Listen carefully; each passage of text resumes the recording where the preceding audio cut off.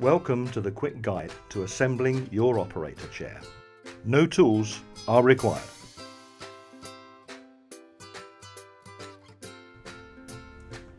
Your fittings include a seat,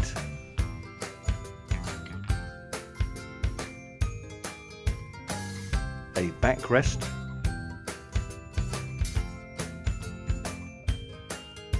one star-shaped base,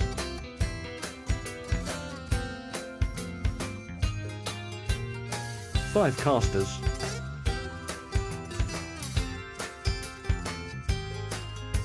and a telescopic gas strut cover.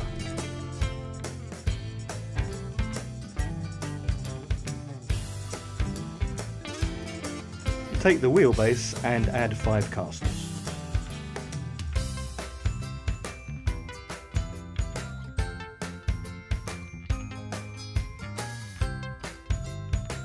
Fit the telescopic gas lift to the star-shaped base.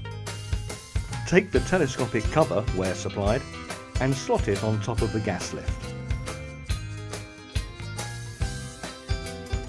Attach the seat to the gas lift using the large locator hole underneath. Attach the backrest stem to the seat. Be sure to slot it all the way in and position the cover where supplied. The wheel behind the seat can be used to change the height of the backrest.